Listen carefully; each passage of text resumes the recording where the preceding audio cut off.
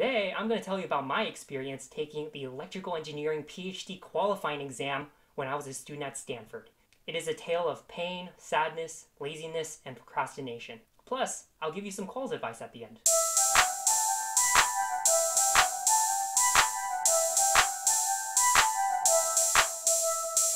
Today, I'll be taking a trip down memory lane to tell you the story of when I took Stanford's electrical engineering PhD qualifying exam, the EE Quals for short. Now, this video might be very interesting if you're curious about what a Quals experience is like, and in the end, I might throw you some words of wisdom if you are taking Quals. Understand that qualifying exams are very different from one another depending on where you take it, but some of this advice might be useful to you anyway. For those of you who don't know, the Quals is an examination that you take in your early years as a PhD student. Typically your first, second, maybe your third year. If you take it sometime after that, it's kind of weird and uncommon. And the Quals is basically a rite of passage. It is an exam that gauges whether you have what it takes to continue on with your research PhD program. Now, the format of the Quals can vary depending on what department and what school you're taking it at. It could be a written exam, it could be an oral exam, and oral exams can also range in formats. Sometimes they test your general knowledge in a specific department or field, and sometimes they test on the specific research that you're doing. Oral exams can be presentations in front of committees of professors. They could also be one-on-one meetings with professors. Now, these Quals exams do kind of suck because it's like, I just got into this program. Why do I have to take another exam that could basically kick me out of the program? Thankfully, most PhD Quals exams have close to 100% pass rate. However, at the time when I took Stanford's EE Quals, it was known as this infamous boogeyman of an exam, this evil, evil test. And that's not to say that EE Quals is easy right now, but there was a time when Stanford's EE Quals was just so notorious, people knew about it when they were applying to the program. And professors knew about it, students knew about it. And I think what made the EE Quals particularly scary was because there was a 50% pass rate, and it might have been even worse before I took it. And with Stanford's EE Quals, you basically had 2 chances to pass it. If you fail twice, then you essentially get kicked out of the program. Now, there are little caveats. You could have a professor petition for you to pass or to take it a 3rd time, but that's not really something you want to count on. So the thought of finally getting into the school of your dreams and then having this test that could basically kick you out sucked. When I was an undergrad, before I even applied to Stanford, I knew people who chose not to go to Stanford's EE program specifically because of Quals. And there have been many blogs online written about Stanford's annoying EE Quals. I remember on visit day in like April or May during our senior year in college, when we all finally found out we got into Stanford, during this entire orientation, everyone was basically asking about Quals. It's like, yo, you all just got into this school. Do you have to rain on everyone's parade? There were people on visit day who had already decided they were going to Stanford, and they were basically already studying for the Quals that they would be taking the next year.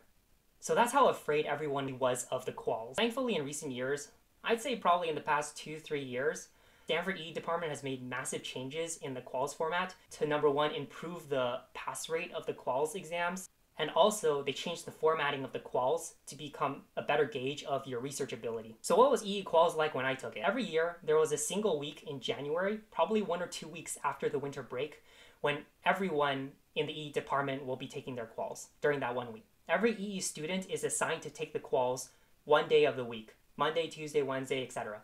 And on the day of your Quals, you will basically be assigned to meet with 10 different professors for 10 minutes. Now, that's not so bad. Content is not really the issue. Again, it's the pass rate. During the 10 minutes where you meet with a professor, they can basically ask you anything they want in their field. And the way these 10 professors are assigned to you is that 2 weeks before, you would basically list out the preferred subfields in EE that you wish to be tested on based on your preference. So you'd list out maybe 6 or 7 subfields, and out of these subfields, they will pick out 4 of these subfields, and they will rank them based on, again, your preference.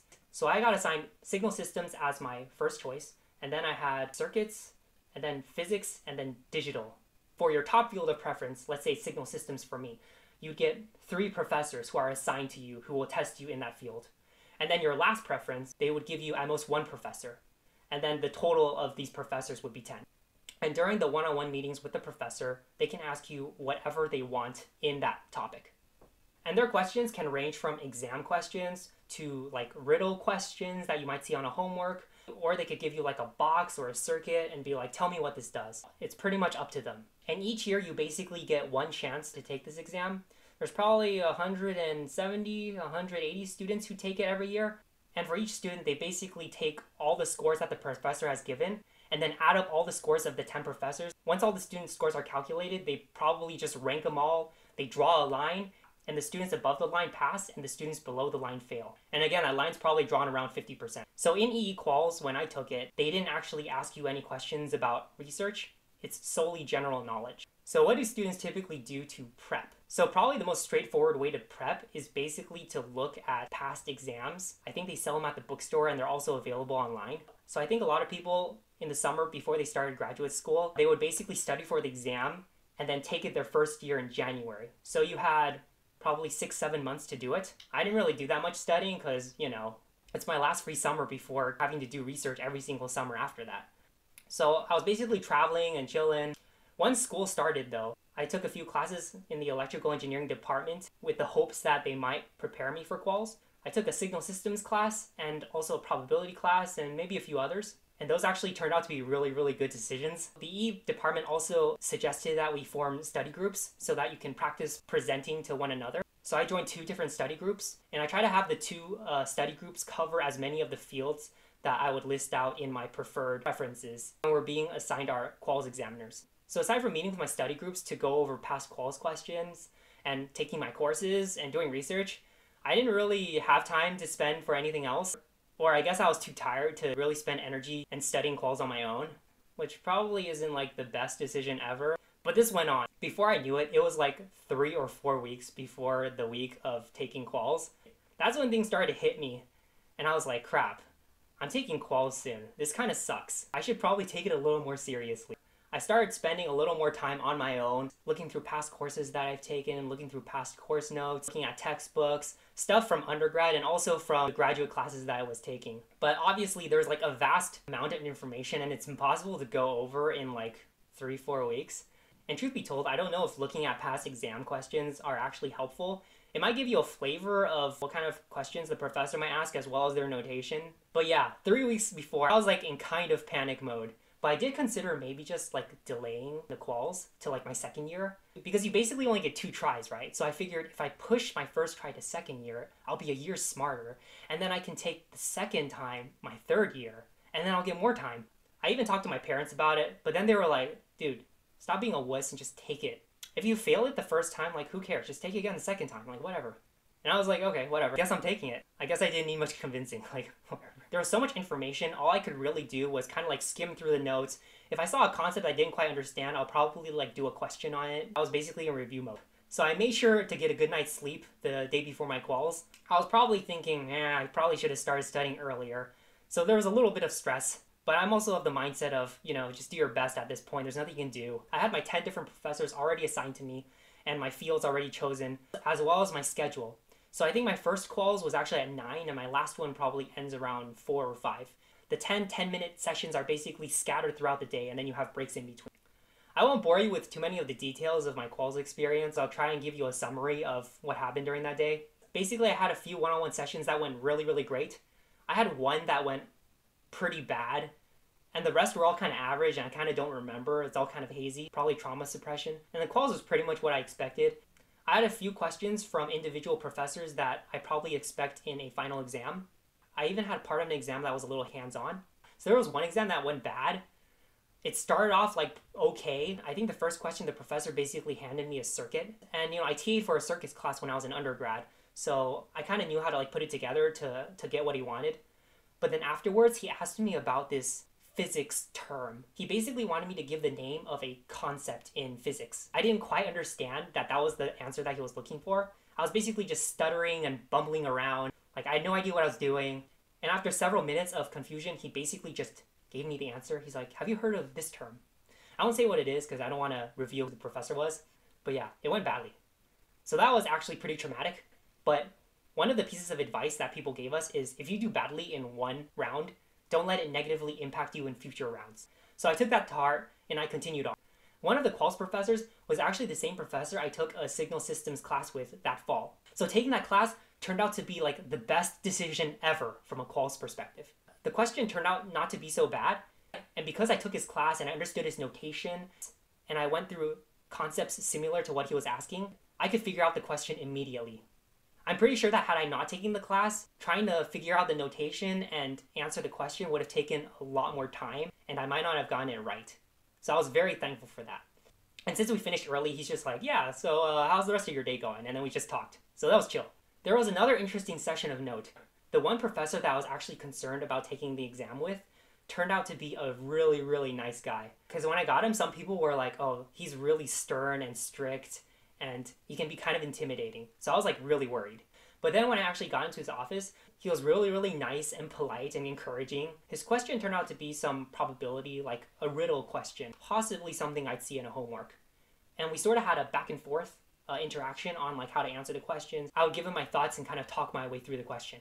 And I think I was like one step away from getting the answer exactly, but he seemed pretty happy with the result. And he's like, yeah, this is great. If you do this well on all your other exam questions, you'll be set. You'll pass for sure. And I felt so good after that. So that was nice. So I think by 5, when all my exams were taken, I was pretty much exhausted from doing test after test after test. Yeah, there were breaks in between, but it was still mentally draining. But after that, I pretty much just vegged out. There was a basketball game. I was like watching Celtics highlights. After that, my family took me out to Black Angus for a steak. They live pretty close to Stanford, so I was very lucky. I actually took the exam on the Friday, the last day of the week when everyone was taking quals.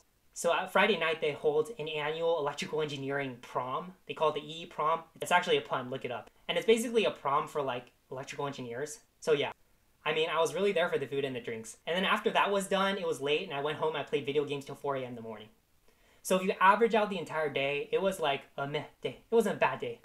And after quals, most students go through what is called a post-quals slump. It's basically like senioritis, except for quals. Like the week after, I basically just didn't feel like doing anything.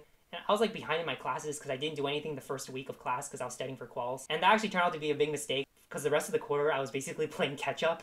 And at the same time, I was still like in a senioritis mode or post-quals slump mode. But yeah, a week later, the results came out and, I passed. I was like kind of surprised, but I was like kind of like, yeah, well, Again, I think there are, around 170, 180 people, 50% pass rate, and I think I was like 25, 30 students above the threshold. I wasn't like a rock star at the test, but I passed by a comfortable margin. But like what more could I have expected? I almost took it the second year. Now that the story's done, I guess I could give you some quals oral exam advice.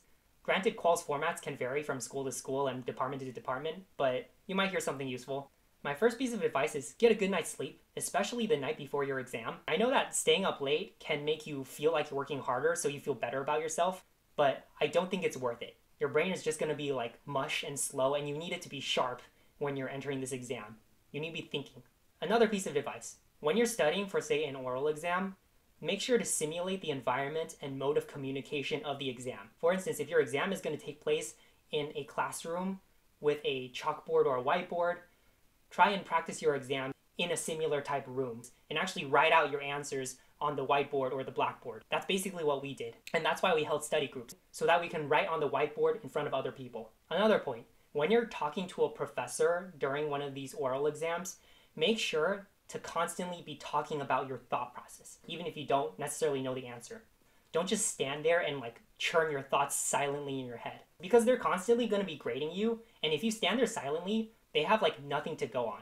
Like if you explain to them your thought process, then they'll get a better sense of how to grade you. And if you're lucky and they see where you're going with it, they might give you hints to help you along if you're stuck. And you might get extra points for it. So make sure to demonstrate your thought process, okay? That's how they're grading you. They want to see how you think. And I know it's hard, but try not to waste any energy gauging how well you're doing as you're taking the exam. You should try and spend as much of your energy and brain power and brain cells figuring out how to answer the questions being asked by your professors. If you're constantly trying to look at their faces to determine whether you're doing well or not, it can kind of slow you down and throw you off a little bit. Not only that, different professors might have different cues that could kind of throw you off. For instance, I had a friend who thought he did terrible on one of his quals exams. Like the professor had a poker face, he didn't look very happy as he was answering the questions, and there was like no reaction, he was very stern, he was not very nice. So he thought he did really badly. And that turned out to be one of his highest scores. And had he let the professor's reaction distract him, it might have turned out a lot worse. So be careful of that. Also, if you have an oral exam where you have to meet many different professors or have different rounds of committees, don't let your performance in one round, especially if it's a bad performance, negatively impact your future performances. You should treat every single round as just a new game. Just wipe your mind clean and forget about how bad or how good you did in a previous round. Compartmentalize. If you're like me and you kind of waited till the last minute to really start taking the test seriously, you should still just do your best with the time that's given to you. Okay? Forget about the past. Just move on. Just do what you can the months, the weeks, or the days leading up to the exam. And go in there with as much confidence as you can. Stressing about it is just a waste of your time and energy. So yeah, Stanford EE Quals was not particularly fun. After people take it, we realize maybe it's not the worst thing in the world, but we still don't like that 50% pass rate. Thankfully, as mentioned earlier, Stanford EE Quals is no longer the way it used to be. They've since changed the pass rate from 50% to 100%. I think they did that by reducing the pool of PhD students that can actually take the Quals exams. Because before, it was much easier for EE master's students to transition into the PhD program. So you had a larger pool of students wanting to take the PhD Quals exam. But now because they made the pool of students taking the Quals smaller, they can pass almost everyone while keeping the department size manageable. They also changed the format, so rather than it being one-on-one exams where you're answering general EE subject matter, students are actually presenting their research or what they hope to do in their research in front of a committee of professors. And the committee will choose whether or not to pass them or make them take it again. And considering how PhD Quals is supposed to gauge how well a student can do research, I would say the change made was appropriate. Anyway, that's it. Like and subscribe so you can see more videos, because what else am I going to do? I hope you found this video helpful, useful, and interesting. And have a nice day.